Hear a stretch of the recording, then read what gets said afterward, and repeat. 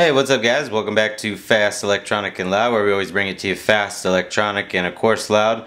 Wanted to revisit the Blue Yeti professional USB microphone that we recently did an unboxing. I'll put a link in the description below. Wanted to show you real quick for Mac users, just a real quick setup tutorial, how to engage that, make it show up on your Mac, things like that. It's really quite simple. Most of you already know how to do it, but nonetheless there's maybe some people that don't know, so let's show them. What I'm using here is a 15-inch MacBook Pro Retina. This is a late 2012 model. We have the Blue Yeti Silver Edition mic here. The mini USB is currently plugged into the back of the Yeti. You can see the mini USB there, and we have our free end here, which is our USB.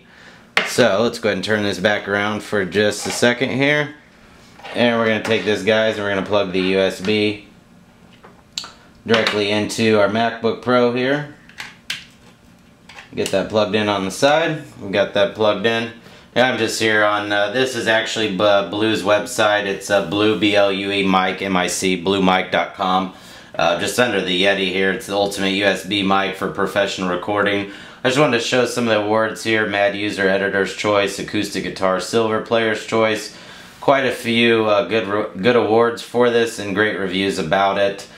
You can look at features here on their website. I mean, these are some of the features that we talked about. Some of the settings, the specs. They also have a picture gallery on here if you wanted to see some more information. Support, reviews. For example, if you click the support tab, show you different setups here. Software setup for GarageBand, for Logic 7, Sonar, or if you're using maybe Adobe Premiere, for Windows 7, maybe Windows Vista or XP, even Macintosh setup, some troubleshooting. So if you need to, guys, I'll put the link down there for bluemic.com for support with your Yeti. So you can actually just come over here, click your Apple icon, go down to System Preferences. We're going to come over to Sound, which is in the second row down on Hardware all the way over. Let's click on Sound here. And you can see our input here.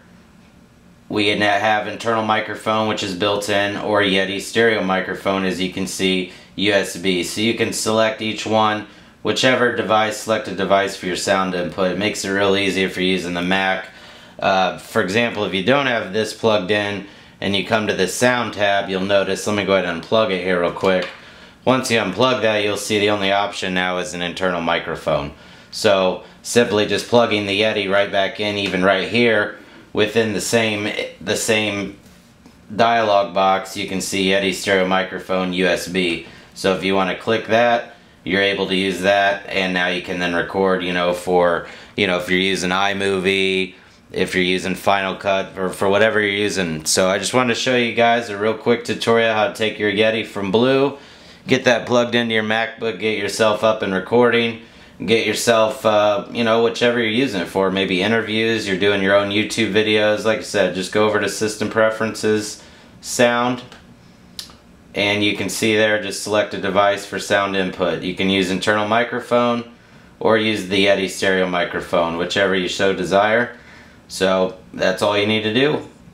Just a real quick, and take a look if you want to see more about the Yeti. Like I said, I'll put a link in the description below, but also check out when we first opened it. You can take a look at what was included there in the packaging. So, as always, this is brought to you by Fast Electronic and Loud, where we bring it to you fast, electronic, and of course loud. If you like these videos, please of course click like and share, and hit the subscribe button for us to receive our newest updates and new videos as we produce them.